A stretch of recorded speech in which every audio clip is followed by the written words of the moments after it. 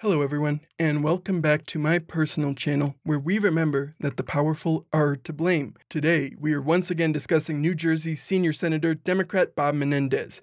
We discussed him on this channel before when we called on him to resign. Senator Bob Menendez should resign, and we must continue to push against corruption.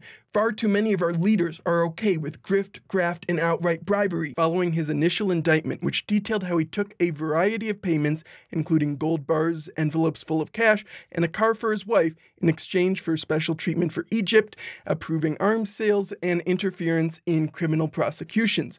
We will largely not be reviewing those allegations in this video, so if you need to go back and check that out, do it. But the short version is the feds have a ton of messages, serial numbers, photos, and more that make these allegations look more like a home run.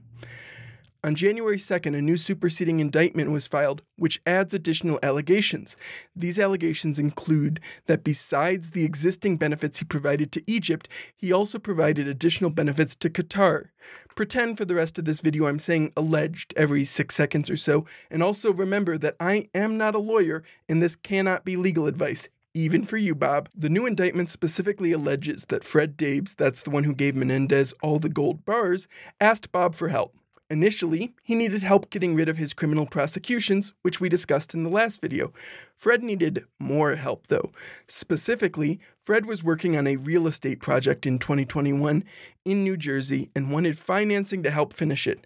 Our enemy Bob introduced his friend Fred to a member of the Qatari royal family who runs an investment firm. If I had to guess, this is almost certainly Bandar bin Mohammed bin Saud Al Thani, who leads the Qatar Investment Authority. After this introduction and while the investment firm was considering investing, Bob made sure that he said very kind things about Qatar in public, which by itself is not a crime, of course, though considering their human rights abuses, I would be very careful about what I said in public about them. The more suspicious part, though, is why this senator felt the need to text his press releases to Fred and then tell Fred that Fred might want to forward them to the Qatari official. This was not the only incriminating messages, as after Fred was able to meet with the investor, he also sent old Bobby Boy a message with pictures of different luxury watches, with the message, "How about one of these?" Now, Bob, I'm sure you're right that you are moments away from being vindicated, and we are all just joining an unfair witch hunt against you. By the way, nice watch you're wearing in these pictures. It certainly looks like a Santos de Cartier worth about $7,000. Thanks for helping me find that watch, by the way, Non-Binding IOI, Matt Levy, KB43, and Adam Scotch, along with several others. Turning away from that expensive watch, let's go back to the allegations. At the beginning of 2022, things really start to heat up. Fred was planning to fly to London to meet with the investor, and Bob decided to text them one of the most exonerating messages I have ever seen, where he says, "Greetings. I understand my friend is going to visit with you on the 15th of the month. I hope that this will result in the favorable and mutually beneficial agreement that you have both been engaged in discussing."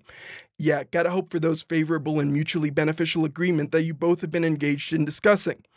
A couple months later, the same day that Nadine sold the gold bars that Fred gave them, we get another really innocuous text that everyone's just reading way too far into. You see, Nadine texted Bob to ask him, "Is it just you, Fred, and the Qataris in the private room this entire time?" To which Bob told her it was.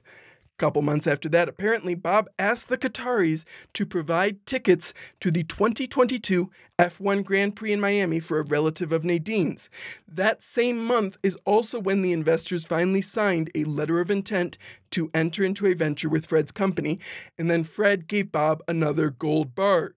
That fucking night, was when Bob decided to go home and Google 1 kilo gold price. Couple months later, in June 2022, is when Bob and Nadine's house was raided, which, for most people, would convince them to stop accepting special gifts. And it did, allegedly, of course, convince Bob and Nadine to make a bunch of payments, falsely label them as loan repayments, and try to cover up the fact that they'd accepted all this money from these individuals. However, Bob doesn't think like I do.